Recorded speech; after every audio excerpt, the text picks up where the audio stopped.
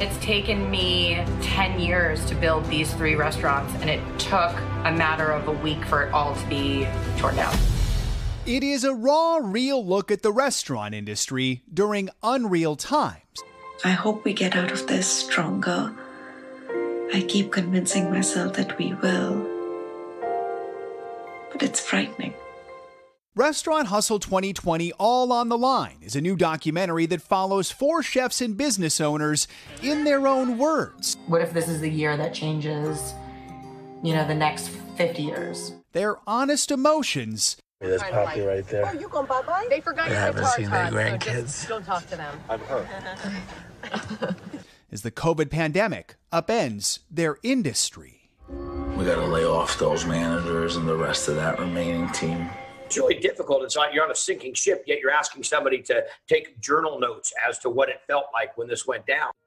Guy Fieri teamed with the Food Network and enlisted his culinary colleagues like Marcus Samuelsson to document the unprecedented challenges that have caused 1 in 6 restaurants to go out of business. It was a very trying time to listen to your friends that you love and respect and see them go through this up and down that you couldn't do anything about.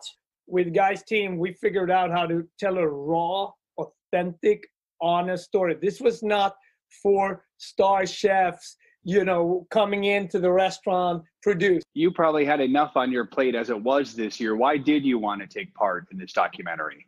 I'm part of a community, and we needed to share this. We're off to Bridgeport Hospital, get these 100 pies to some people that can really use a proper morale boost. Being part of that community also meant supporting frontline workers. Thank you for everything you guys do. Thank you so much, okay? You guys all stay safe. And their neighbors in need. We're in this together. And in turn, the everyday person ordering from their favorite locally owned restaurant. Thank you so much for ordering today. Under this mask, there is a big smile, I promise you. To keep those beloved places in business. Those tickets, that pays the utilities for a month. Each ticket will pay for a little bit of the water bill, a little bit of the gas bill, a little bit of the electricity bill. If we all collectively need something this year, is to come together. So if we as chefs together with Guy's team can kind of show, like, as a country, let's come together. It's not about being Republican. It's not about being a Democrat. Stop. Exactly. We're going to get out of this. We have to heal, and we need each other. We have a vaccine now, but for restaurants, there is still a very long road ahead, isn't there? It's going to be, how do we rebuild?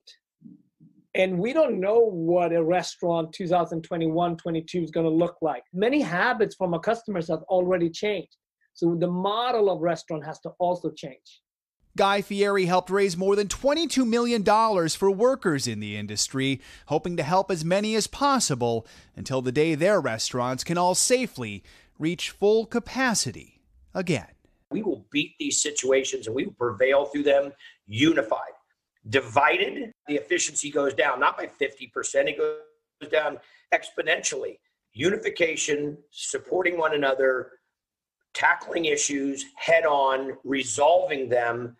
That's what we need to be doing. For Today, Joe Fryer, NBC News. Really brings this issue into focus. More than 2 million restaurant industry jobs have been lost. And in some cases, these mom and pop restaurants just aren't going to come back. Yeah. $130 billion in revenue gone. And, they make a point there. I mean, these are spots that we love, but you forget sometimes how many livelihoods are tied to these restaurants directly and indirectly. So Restaurant Hustle, by the way, 2020, all on the line. It premieres this Sunday night, December 27th, over on the Food Network. And for more information on the film and some ways to help, you can visit today.com/food. Yeah, that help is going to be so essential for so many.